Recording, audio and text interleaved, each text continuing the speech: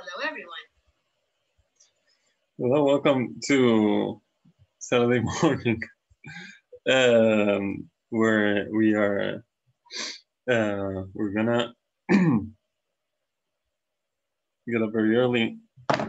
Get up at 7:30 on a Saturday to watch this video to make up for class. So, we're still gonna use take advantage of the time we have. So the first lesson for today is where the hell are my grades, which is a question I've gotten a lot. So I hope this is what Moodle looks like for you. Do I see my screen? Where's my screen? Oh, oops.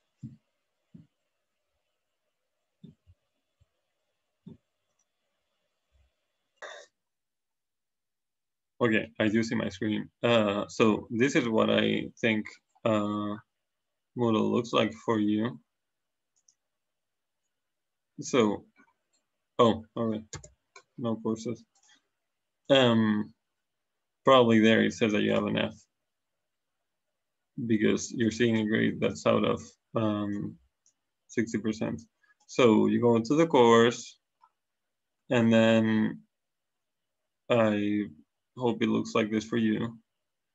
Then you click course tools, and then you go to the grade book, and here you see all your grades. So you're gonna see the grade that I copied from WebAssign. So that's your grade, the grade that you had on October 16th.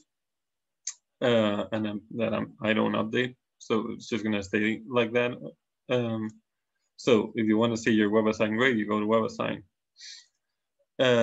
Here's your written homework. The 3 that there's been. This is the total. It's the average right now of the 2 highest grades. These ones are all going to be blank. At the end, even if I talk to you, at the end enter your written grade.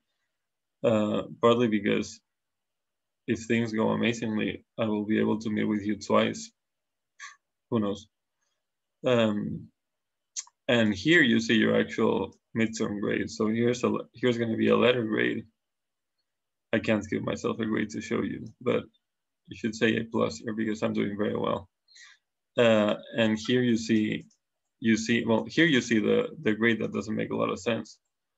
That says it's going to say something below 66%. And here you're going to see that out of 100.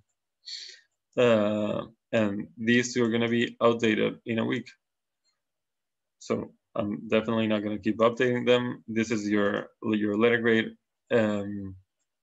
using the scale that I sent out in the email this morning. And that's it. I'm going to go stop this one and make a new video.